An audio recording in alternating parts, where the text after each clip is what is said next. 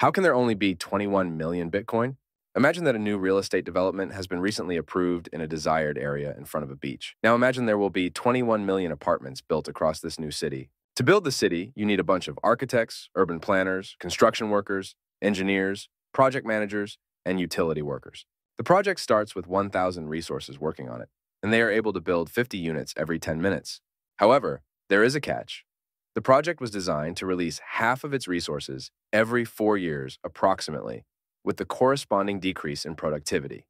After the first 4 years, there will only be 500 resources, and they will be able to build 25 units every 10 minutes. This means every 4 years, the supply of units gets cut in half, making them more and more scarce, so there will never be enough resources to build more than 21 million units. Every 10 minutes, new Bitcoin gets created to reward miners.